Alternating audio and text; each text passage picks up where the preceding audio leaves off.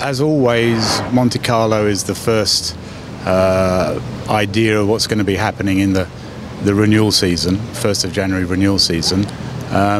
Reinsurers are trying to, of course, talk the market up and say that rates are increasing.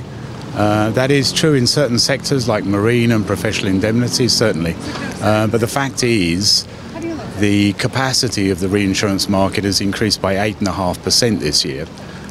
So that increased capacity, chasing the similar volume of business, means that I believe that the rates will be under pressure again, certainly on the treaty side.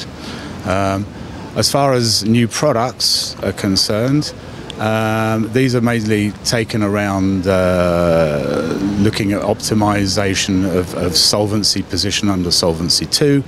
There's various products like loss portfolio transfers, structured quota share deals, things like that.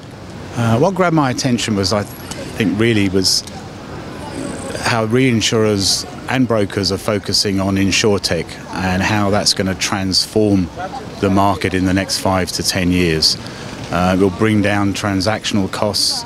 There will be placing platforms and, of course, big data. So the access to that, I think, is going to transform the reinsurance market. And this is going to happen quite rapidly. Καλησπέρα Κωστή, από το 63ο Monte Carlo που και φέτος είμαστε μαζί.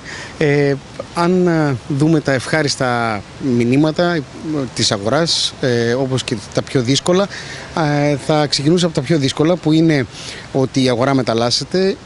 Οι underwriters φαίνεται ότι συγκεντρώνεται στο cost containment, δηλαδή στο πώς θα μπορέσουν να συρρυκνώσουν τα κόστη που έχουν. Αυτό προσπαθούν να το πετύχουν μέσω των μεγεθών, δηλαδή αυξάνοντας τα μεγέθη που έχουν σαν ασφαλιστές ή αντασφαλιστές, να μπορέσουν να μειώσουν τα γενικότερα έξοδα που έχουν.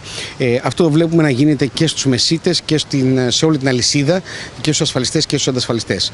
Από εκεί και πέρα, η αγορά μεταλλάσσεται σε επίπεδο του Λονδίνου πολύ σημαντικά, και εκεί βλέπουμε αλλαγές και από τους Lloyds του Λονδίνου, και το underwriting profit είναι πλέον η μεγάλη κουβέντα.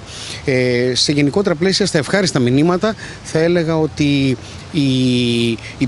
είναι ακόμα ένας χρόνος που υπάρχει capacity στην αγορά. Το capacity έχει αυξηθεί στην αντασφαλιστική αγορά, χωρίς ιδιαίτερα γεγονότα που να το έχουν επηρεάσει.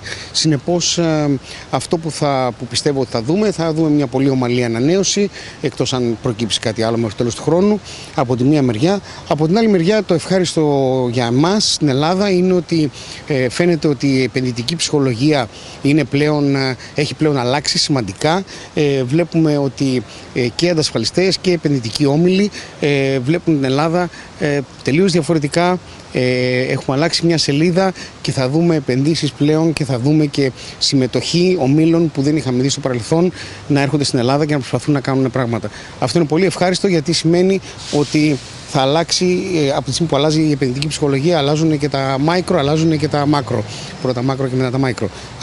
Αλλά είναι πολύ, για μένα, ευχάριστο το να περπατάμε πλέον στο Μοντε Κάρλο και να κάνουμε συναντήσεις όπου το μήνυμα προς την Ελλάδα είναι θετικό, και υπάρχει ενδιαφέρον για το πώς θα κάνουμε business, παρά για το τι γίνεται με τη μακροοικονομία που συζητούσαμε όλα αυτά τα χρόνια και πώς θα βγούμε από την κρίση.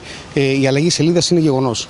Αυτό που κάναμε εμείς είναι μέρος του τι γίνεται στην πραγματική οικονομία.